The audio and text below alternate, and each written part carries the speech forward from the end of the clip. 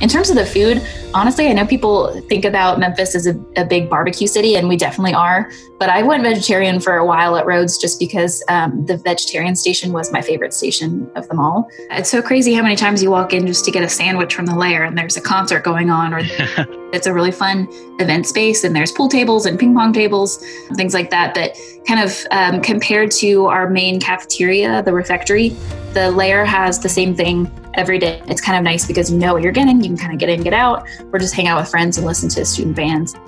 So, at Rhodes, the dining option that we had in terms of the refectory, it was honestly a better option for me just because I'm someone with dietary restrictions, and it was nice knowing that every time that I went, there was always something that I could eat.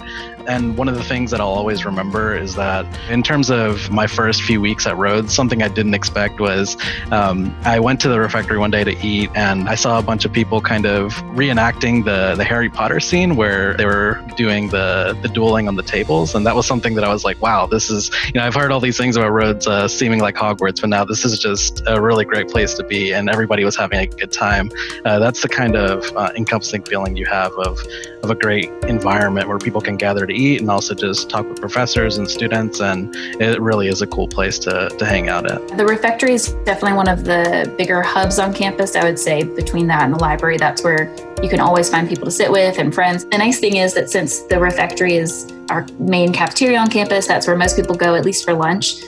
You never have to make plans ahead of time because you can always find someone on your hall or someone in your class, or even a professor there. So it kind of the heart of campus.